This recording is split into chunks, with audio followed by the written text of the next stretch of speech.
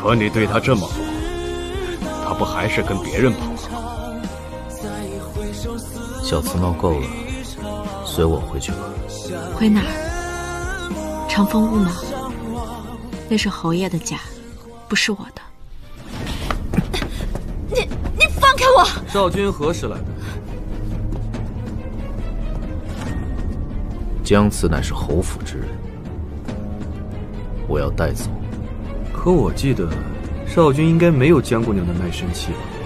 就算有，奴婢也是人，由不得任何人欺压。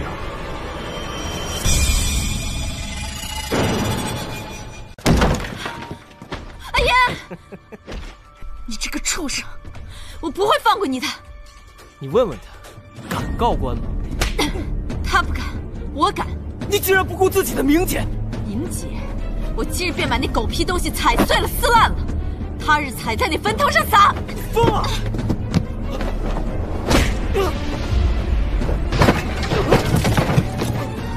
你一介佞臣，你怎敢动我？我一介佞臣，除以私刑，无人能管。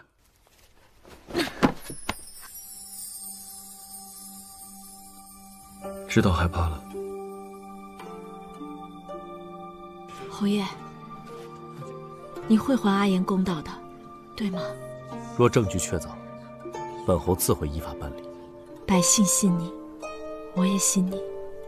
若灵儿没了，我就一无所有了。我会做出什么来，可不要怪我。我要杀了你！住手！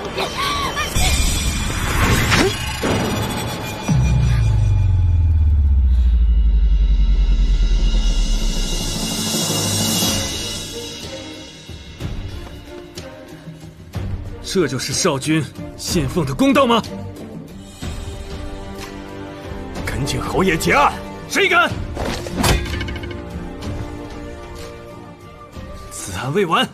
你以为请他们喝一顿粥就能解决他们的问题啊？我当然知道不可能，但是我会想办法的。想不想试一试以恶制恶的感觉？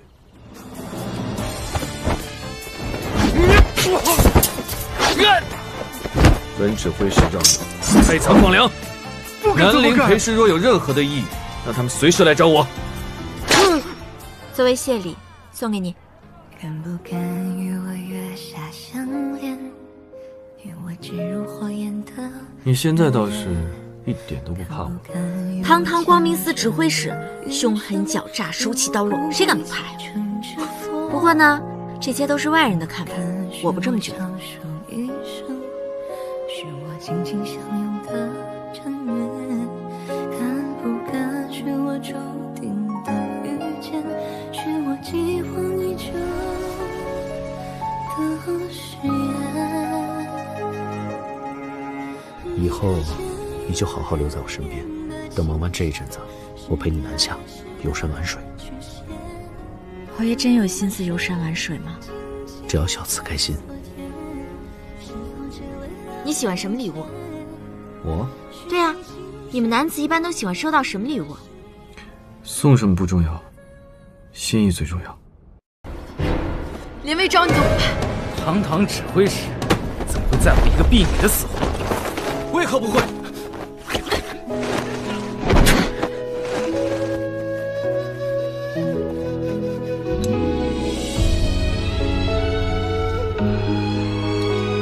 多谢魏指挥使的采纳。江姑娘，没事就好。这人明明生了副春风芙蓉面，倒怎么长了颗凶蛮罗刹心呢？原来江姑娘早就打定好了主意，借上药之名来轻薄在下呀。若不是你从中作梗，我弟何以至此？本少爷今日就把你投湖喂鱼！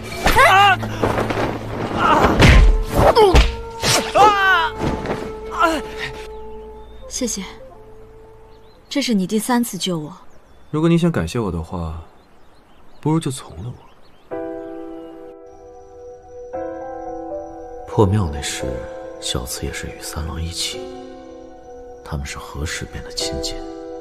小慈会骗我？侯爷已经开始怀疑我们的关系了，之后还是更谨慎点吧。我和江姑娘是什么关系啊？这南陵有那么多吃不上饭的人，我也想和你们一起调查。但案情复杂，前路未卜，我不能置你于凶险之中。侯爷待江姑娘可真特别。不让你参与的是你的侯爷，干嘛冲我发火？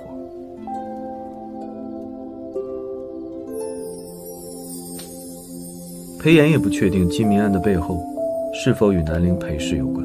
侯爷调查米铺，意在维护裴氏，而不是基民的死活。要是换作是你，你会全力以赴吗？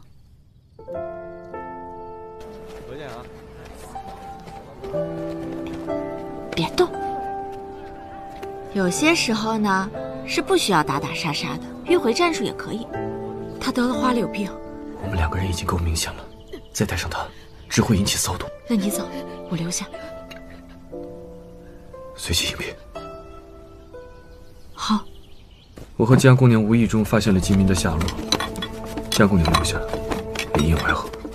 你怎能让小慈孤身涉险？现在救人要紧，少君之后如何追究，我一应承担。绝不能让裴衍发现这些机民，杀！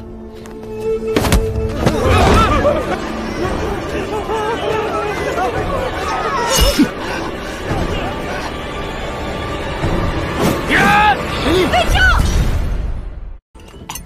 崔大哥，你说他们俩谁会赢？我看啊，孔雀斗殴，2败俱伤。就是，争出个胜负有什么意思？还不如自由驰骋来的痛快。真是难为小慈了。明明心里啊一直向往的是自在山野，可如今啊却被困在这马车里。我也想骑马。外面霜寒露重，你身体薄弱，当心受了风寒，劳损身体。是。我想等到明年春暖花开之时，小慈一定可以策马扬鞭。承蒙崔大哥吉言。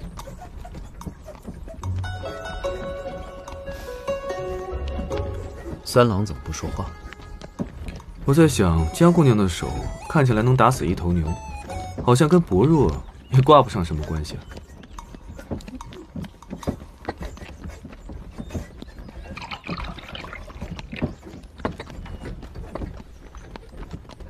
崔大哥，喝茶。谢谢小慈。哦，侯爷，魏指挥使，你们自便。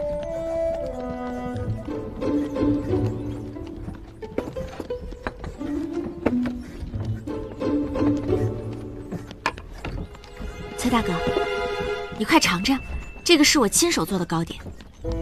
好，多谢小慈。手艺不错，回味无穷。哦，侯爷，你最近总是咳嗽，你吃甜的，我怕对你嗓子不太好，你就别吃了吧。魏指挥使，你不爱吃甜的吧？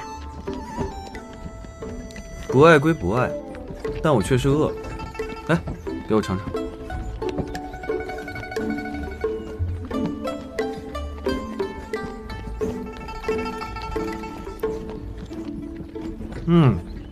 确实不错。看来魏某要趁这段时间，好好找江姑娘打打牙祭了。江姑娘还有什么看家本领，尽管拿出来，千万别藏着。一定。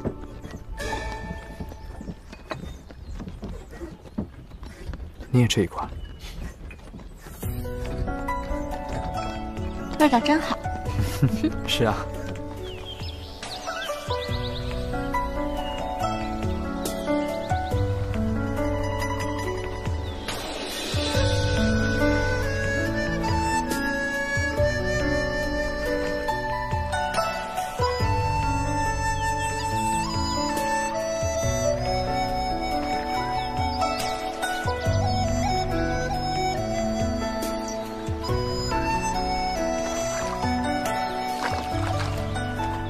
让三郎风餐露宿，实在惭愧。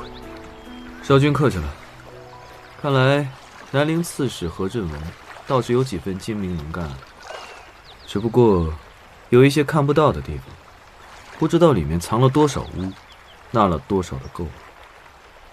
再深的水，也有竹蒿一通到底。能拔出多少泥，全看探的有多深。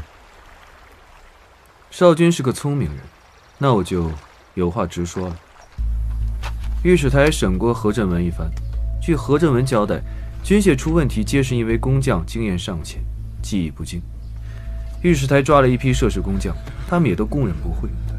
账目查过了吗？查清楚了，没有任何问题。雁过必留痕，此番有三郎帮手，我心中多了不少把握。恕魏某直言，少君若想官复原职，就要尽快查明军械案的真相。但就怕军械案一案牵扯甚广。陛下虽在意此案，但他更在意的，便是这台面下有没有不清不楚的东西。裴氏永远是陛下的臣民，南陵也始终是陛下的王土。若裴氏真参与其中，裴衍必将大义灭亲。既然有了少君这句话，那军械案必定水落石出。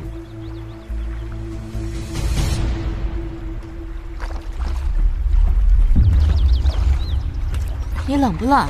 哦，回小姐的话，迷你没事。我不是什么小姐，我叫姜慈。你呢？阿言。阿言。哎，你都撑了一路了，你放那儿我来吧。哎，万万不可！哎，这样，你就当帮我个忙，我在里面坐着也闷得慌，你帮我透个气。来，小慈，注意安全。拿着，暖暖手。你一会儿就在我旁边站着，帮我指路。多谢姑娘。不用谢。好了，站好啦。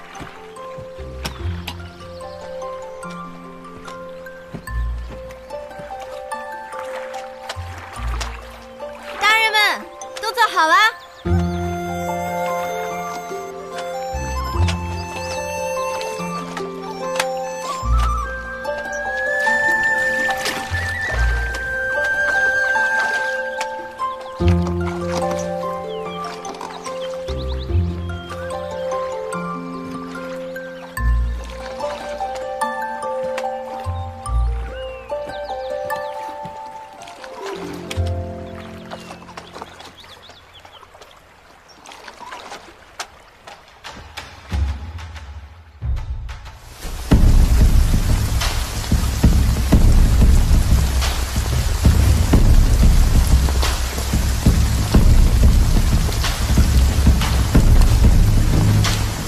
恭迎侯爷。三郎，请。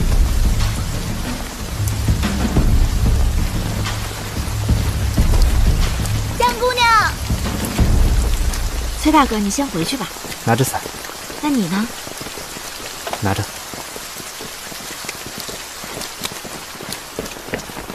这么大雨，你怎么站在这儿啊？我来还你披风。你常年在江上行船，这披风厚实，你留着。不行的，这太贵重了，我不能烧。你就别跟我客气了。你在船上讨生活，我在别人手底下求生，我们同病相怜，当然要互帮互助。这天色也不早了，来，拿着，赶紧回去。啊，江姑娘。